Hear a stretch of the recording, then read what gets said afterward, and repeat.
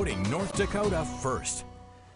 North Dakota's home to many small communities, and the police departments are often understaffed. KX reporter Renee Cooper spent the afternoon with the Lincoln Police Department, where the officers managed to find the means to give back, no matter what their size. Good evening, Renee.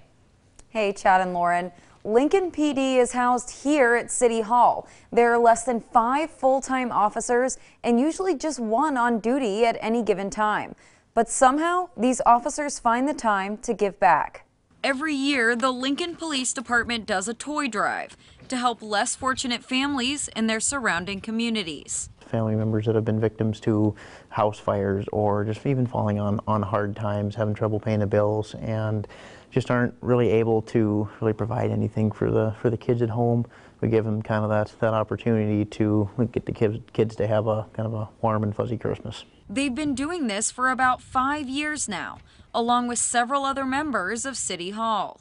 It's a tradition that I'm teaching my grandkids, I've taught my son, and that we do as a family. Manza says they've been overwhelmed with thanks over the years from the families who receive these gifts. It's very heartwarming, and it teaches the younger generation that doing good things for others is extremely, it's heartwarming, It makes them hopefully appreciate the things that they have, knowing that we're basically giving someone something that they might not receive.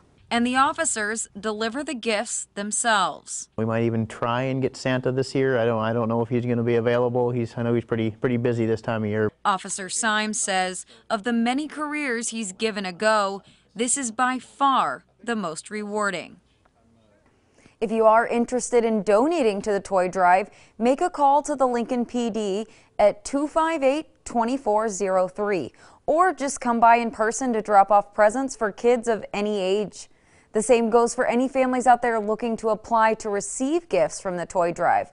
Chad, Lauren, the deadline for applications is this Friday, and the deadline to donate is December 14th. So be sure to get those in.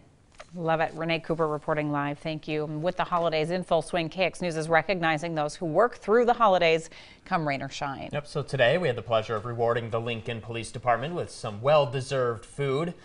A few of us here at KX News, myself, along with our reporter Renee there and videographer Jared Schumacher, we all went to City Hall, enjoyed getting to know the officers and other crucial members of the team as well, including the Public Works Department. They were there. They're usually pretty busy this time of year keeping the roads clean. I bet.